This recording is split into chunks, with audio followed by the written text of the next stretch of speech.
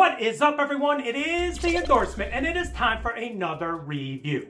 This is where I try something and tell you if you should like it or not. I can be very persuasive. Standing up today with one of the 3 new flavors of the new Monster Hydro line. This is basically Monster Energy drinks take on like a Gatorade or a Powerade, except it actually consists of about 125 milligrams of caffeine and sugar and everything you've probably come to enjoy with the Monster Energy line. Now, what I love about this is the container. This is definitely a front runner for packaging of the year. It's like a clear can. Still has the top right there. Yep, like a normal can, but it is see-through. So there you go. Really, really cool. So we are not going to waste any more time. This is Manic Melon. I'm actually going to release one of the other flavors a little bit later on in the day. And at the end of this video, I will introduce you to that flavor. You'll get to know each other, and then I will yank it away.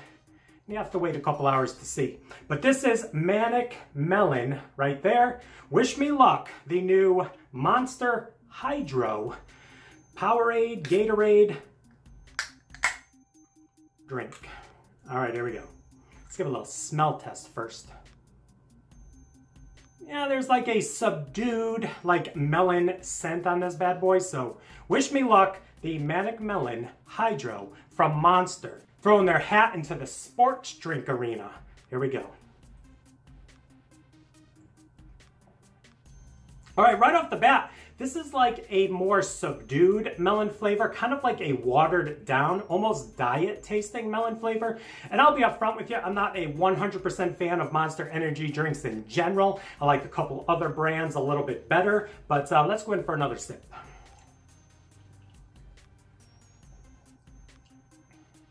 Yeah, this is sweet, definitely has a melon taste to it. Not so much sure about the manic part of that, but I don't know, for me, it's sweet, but at the same time, it leaves you an aftertaste, and I am not on board with the aftertaste. I think that's what kind of throws me off with a lot of the Monster Energy drinks. Let's go in for a third sip. I'll give this a rating, but early returns on this, All right, so let's rate this, shall we? On a scale of 1 to 100, with 1 meaning don't even waste your money, and 100 being the promised land of, I'm going to give the brand new Manic Melon Hydro from the folks over at Monster a rating of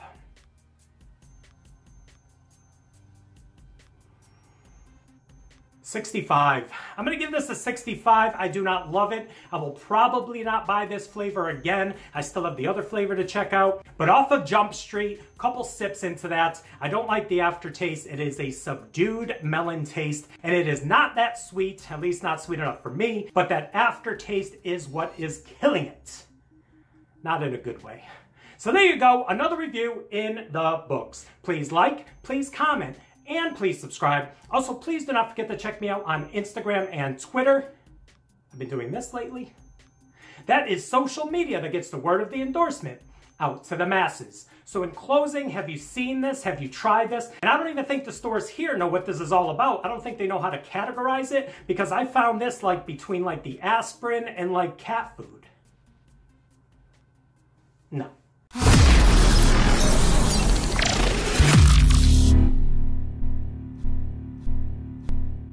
Bonus footage. All right, like I promised, Tropical Thunder. Not to be confused by Tropic Thunder, but Hydro Tropical Thunder will be the next flavor that I'm going to be trying. That video will probably come up a couple hours after this one, 5 minutes after this one, next day. I don't even know, but it's going to come after it. It will be today, I promise you that. It is going to be Hydro Thursday. Just rolls off the tongue.